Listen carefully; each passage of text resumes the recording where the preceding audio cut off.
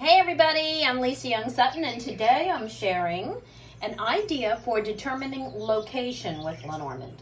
Now this is a little different from the other videos I've already made on finding lost objects. This is a spread based on finding the best location for something, such as where can I find a man? Where might I find my next great job? Where would be a good place to move to? Or where is the best location for my next vacation? That kind of thing. Now, whenever I lay a location GT of this type, I use the 9x4 format that you see here, rather than the 8x4 plus 4 that you normally see me use. And I do this on purpose because this, well, first of all, this looks more like a map, but mainly it's to get me out of the method of distance mindset and into the house mindset, okay? And this is a house-based method that I am showing you here. So I am not asking for a story. I am only using the cards as location descriptors and directions for the seeker, all right? Keep following along. This will all make sense in a moment. So the object is to focus on where the card representing the object you're looking for falls. You'll take note of the house the card falls in, as well as the surrounding houses and their visiting cards.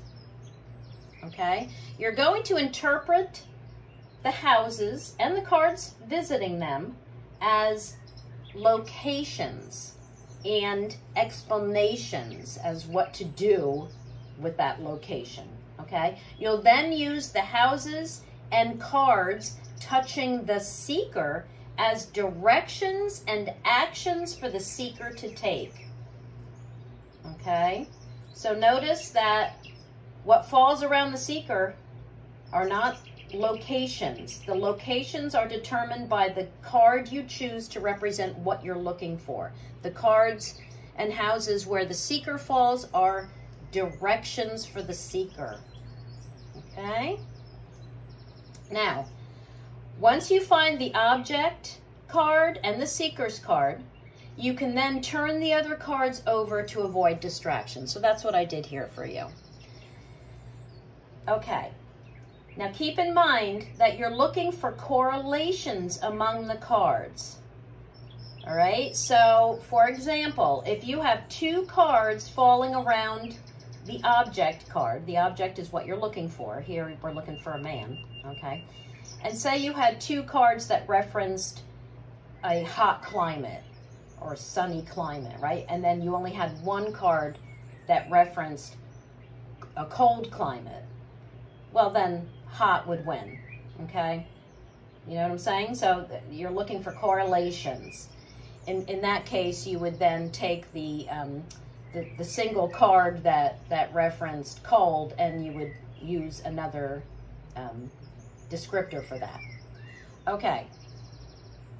Now, you can also use this idea and the keywords from the list that I have in my book that I'm going to show you in a second, and lay small spreads, right? Anything from a line of 3 to a 9-card box, you can do the same thing with. And I'm linking my missing object playlist in the description box below this video, and there's box spread video in there. So for those of you who are still GT phobic, you know, even though we're turning the cards over, but still, you know, some of you still just do not want to touch a grand tableau. Ooh.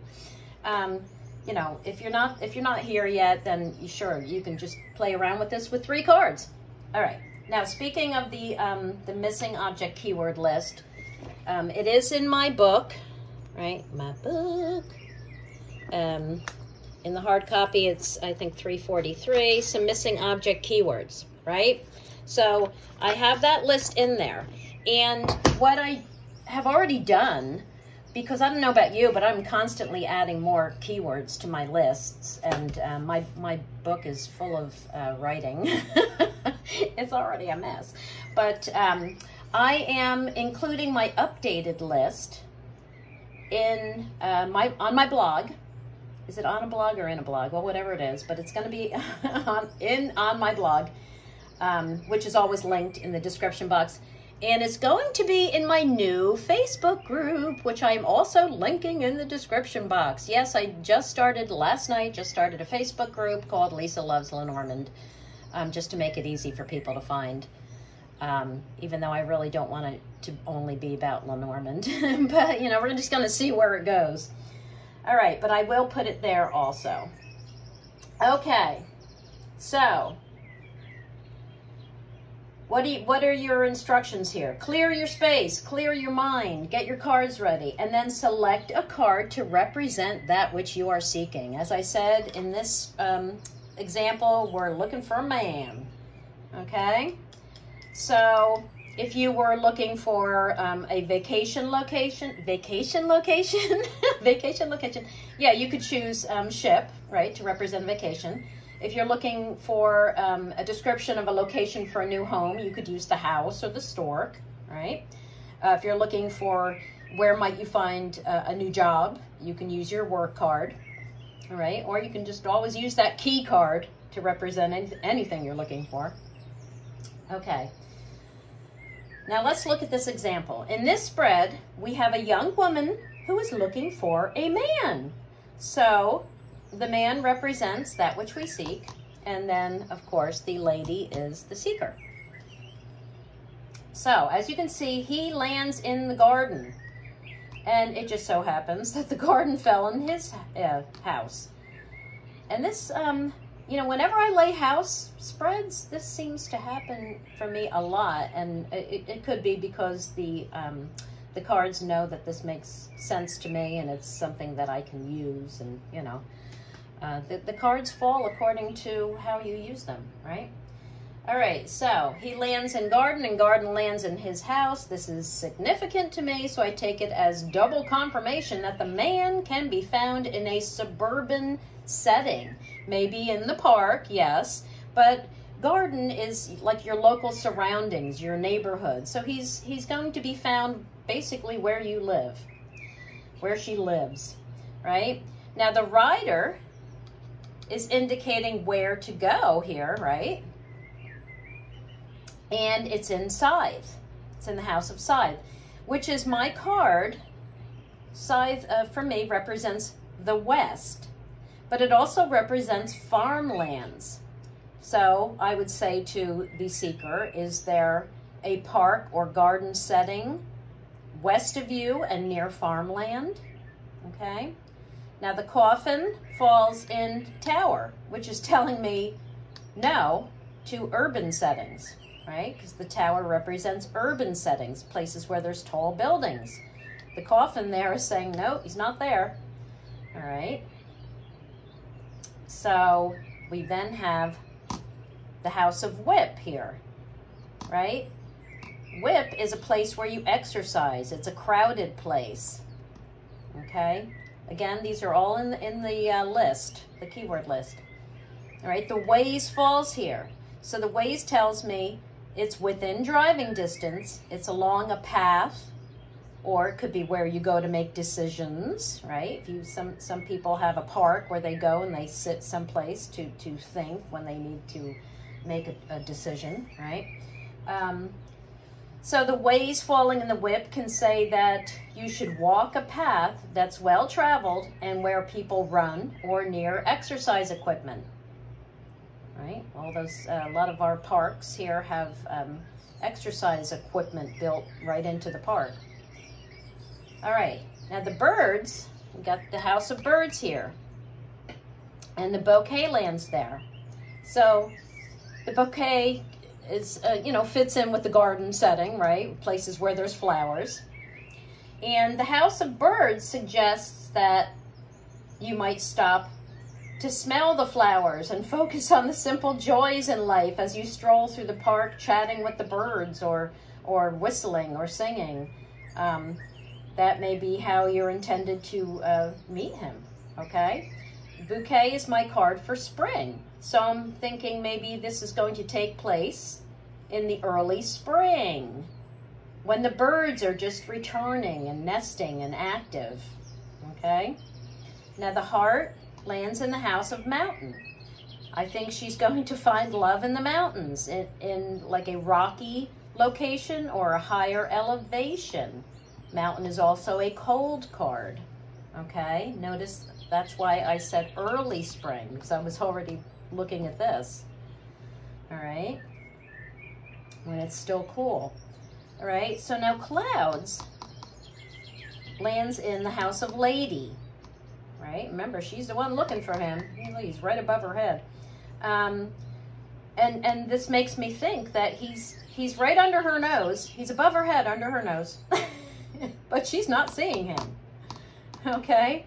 She may be visualizing him in the wrong way, which is why she can't recognize him, you know, which is a good point, because we tend to look at those who appear similar to the last one that we had a relationship with, right? Like whoever we just had a relationship with, when we're looking for a new relationship, we tend to look for somebody who looks just like that person, even though there's a reason why we're not with that person anymore. So maybe we should look for somebody who's different. Anyway, you know, we are typically attracted to a certain type, but is it really what you're attracted to or just what you are accustomed to?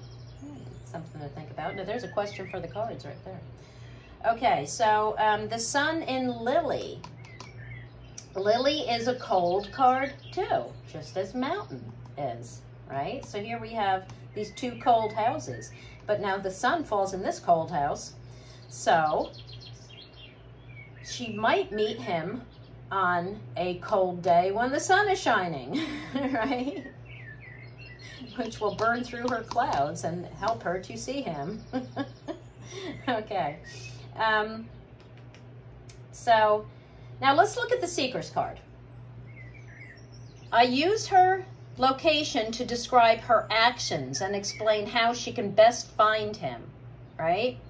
So I set an intention not to use her position and to determine location, right? But for instructions, right? So in other words, I know I just said this, that I'm using the cards and the houses where he falls to determine location, because he's what we're looking for, right? So these are all location, right? She already knows where she is. So these are not referencing location. These are referencing her directions, her instructions, what she should do to find him, okay? All right, so she falls in the house of snake. She's taking a convoluted path toward finding him. She's deceiving herself. That means she's not in the right place to find him. She's also touching the snake in the house of clouds, and clouds falls in her house, right? So the snake can also represent rivers, right? But if it was going to appear to tell me to look by a river, it wouldn't fall near her, it would fall near him, because this is where the location cards are, right? You got to get your head straight on that. Otherwise, you're going to be so confused, right? So remember, these are directions and instructions for her. These are locations where you can find him. I mean, this is where he is. This is showing where he is, all right? So she needs to twist a different way in order to see him, because he's hidden from her right now, or she's hidden from him. Either way, they're hidden from each other, right? So the house of coffin here, just like I had the coffin next to him, and that told me, don't look here. Well, for her, this is another don't. Coffin is a stop card, right? It's saying don't. So